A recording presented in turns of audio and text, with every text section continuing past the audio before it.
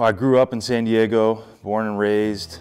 I ended up getting drafted and had a scholarship to USC. One, obvious, it's kids, man. Kids are a lot of fun. They make you feel like a kid. They keep you feeling young. Respecting your teammates, respecting your coaches, respecting umpires and fans and the opposing team. That's what when I think about the right way, I think about just respect and class and fun too. You want to have fun, that's why you play the game. I would love to expand and get bigger and grow it to where we're playing nationally.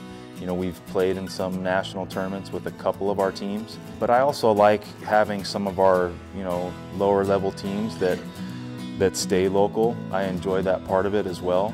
I like having the opportunity for kids that are just, they want to get better at a younger age and they want to learn, again, like we talked about, the right way, how to just respect your teammates and learn how to respect other people.